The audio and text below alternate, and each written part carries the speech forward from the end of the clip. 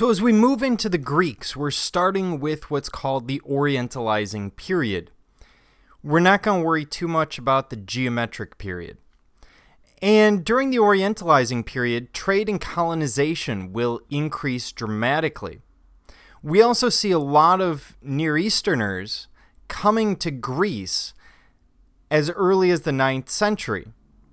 We also see influence from the Egyptians and the Near East on art.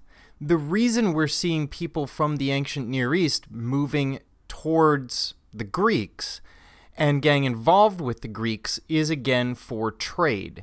There's a lot of goods coming from Asia, and they need to cross what we've covered as the ancient Near East in order to enter into the Mediterranean. So obviously we're going to have a lot of contact there. So this is what we're looking at in terms of the Greek Archaic Age. The areas in violet are sort of classic Greek areas. The areas in red are more or less city-states and gives you an idea of the extensive colonies, even though we're not into classical Greece yet. We're going to start with what we believe is Heracles and Nessos. And this is a solid bronze statue where we see a man and a centaur hand in hand. This may actually be the centaur Nessos fighting with Hercules, with Heracles. The composite creature is probably influenced by the East, where we've seen the lamassu and other composite or anamorphic forms. Here we see the half man, half horse, where the half horse is kind of attached to the back half of the man.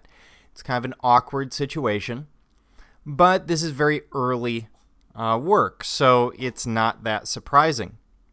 The man is larger, indicating his possible eventual victory, and you'll notice the figures are nude.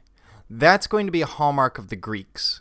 The idea that male figures should be depicted as nude. However, female figures are only nude if they're Venus, an issue that we've run into already with prehistoric art and elsewhere.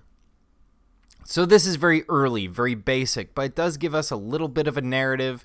It's probably something that was tied to a temple and was used for teaching purposes. Then we have the Apollo, and in this case, this is Apollo just before he takes on Ivan the Russian, eventually dying only to be avenged by Rocky. What we actually see is this bronze Apollo, and we're seeing that geometric or that orientalizing form again, where they're picking up influences from other societies. This is very much sort of a sculpted form of Minoan art. When you think of those long forms that we saw with the Minoans, the long muscular legs, the very pinched waists, etc., this is very much that feel.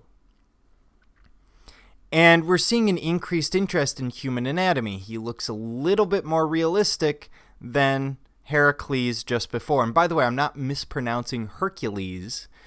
Hercules appears in multiple traditions, and in the Greeks it's pronounced Heracles.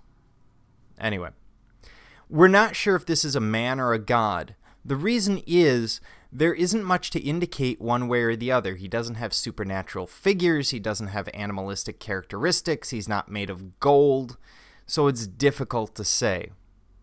But he will come up yet again.